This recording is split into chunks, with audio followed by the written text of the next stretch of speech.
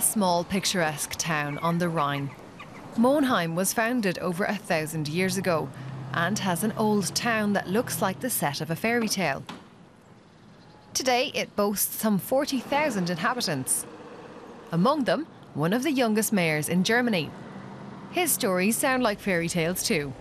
When I became mayor in 2009, the town was 120 million euros in debt. Now we're almost that much in the black. This is largely due to tax cuts.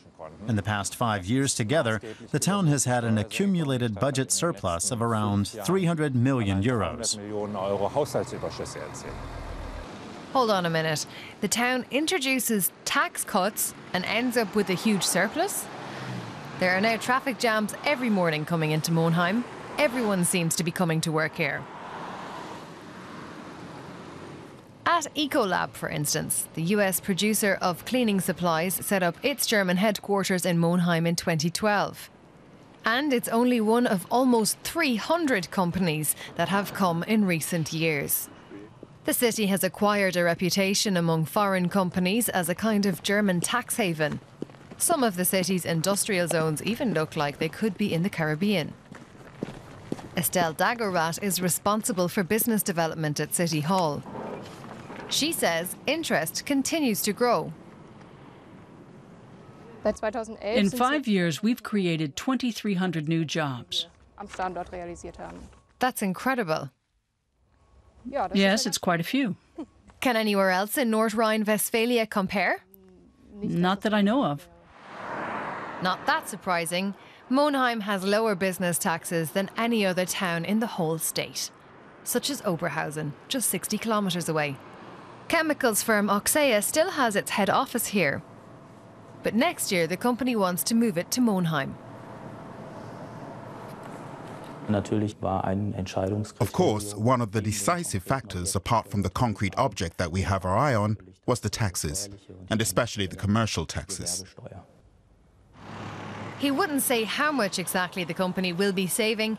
The production works will remain in Oberhausen, but headquarters and some 120 employees will move. Oberhausen, which is already deeply in debt, will lose millions in revenue. At City Hall, people are angry that Monheim has introduced such low tax rates.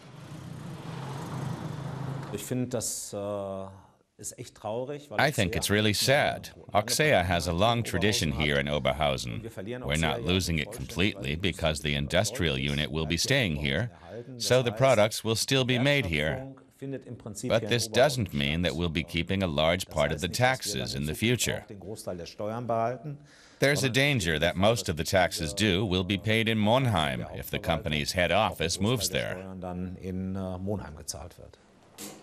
The mayor of Monheim is already looking forward to that. Is it his fault that companies in Oberhausen have to pay around 10% more in taxes than they do in Monheim? There are other places outside of North Rhine-Westphalia with tax loads that are similar to those in Monheim. And that's why I don't lose sleep over Mr. Salastra's complaints about Monheim. Because I know these companies would go elsewhere if there wasn't anything for them here. And it's totally above board.